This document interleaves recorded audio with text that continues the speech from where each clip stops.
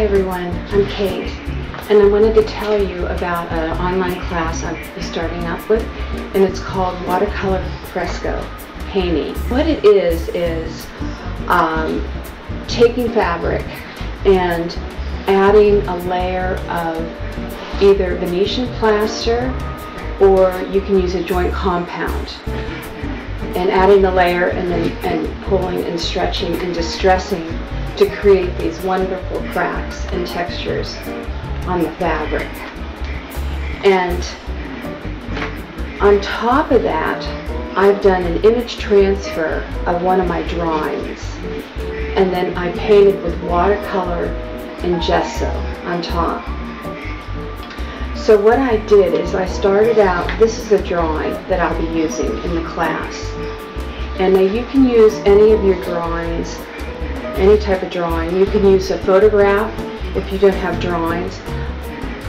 The photograph should be fairly light. You don't want it too dark because there is some bleeding when you do the transfer onto the fabric. So I usually go with light images.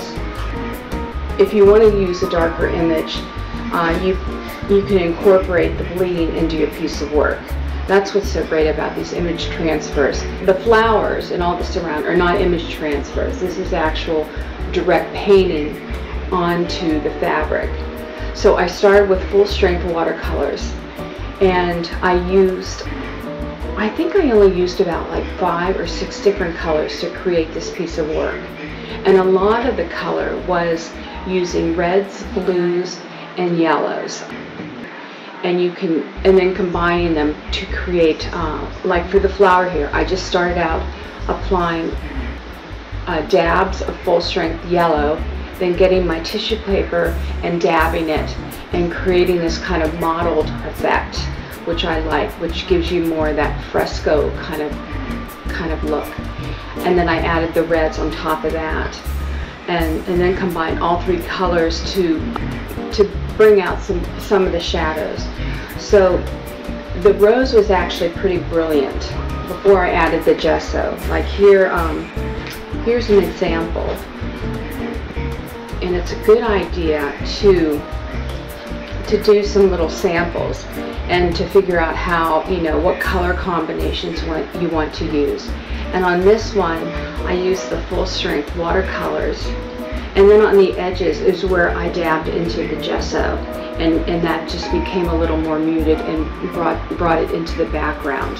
So, there's all kinds of different ways you can approach this. You can approach it, leaving the flowers like this, or what I did with this is after applying the watercolors, I just went in on top with gesso, and it just kind of creates this kind of diffused, almost encaustic looking image. The whole reason that I got into the image transfer is I do like drawing, and a lot of my drawings take a lot of time. So, and then I fall in love with them, and I don't, I want to use them again. And so for me, doing the transfers with my drawings is a perfect way to go.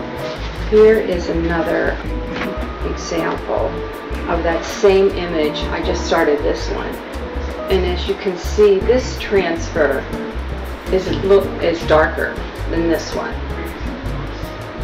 and then I just applied it a little differently.